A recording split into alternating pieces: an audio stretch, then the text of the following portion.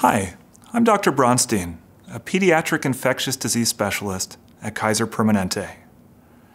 In this time of school closures and other disruptions to everyday life, many of us parents and caretakers may be wondering how to talk with our kids about COVID-19 and what to do to keep them and others healthy.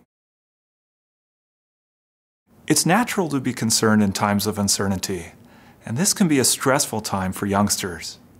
The important thing to know is, based on the most current information about the impact of COVID-19, evidence shows that children who contract the virus recover well and do not appear to have serious complications. The greater risk is in unknowingly passing the virus on to individuals who are considered high risk, such as the elderly or people with underlying health conditions. For example, a grandparent with heart disease would be at higher risk of developing complications from COVID-19. So keeping children safe and unexposed goes a long way to keep everybody safe.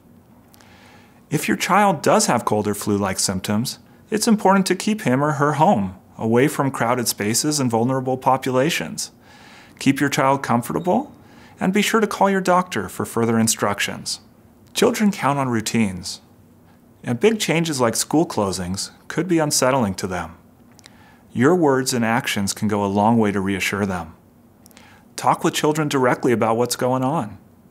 Let kids know that children are not getting severely ill from the coronavirus and that they will be okay. The reason that they might have to stay home is because we're all doing our best to protect our friends and neighbors and slow down the spread of the virus so that more people don't get sick.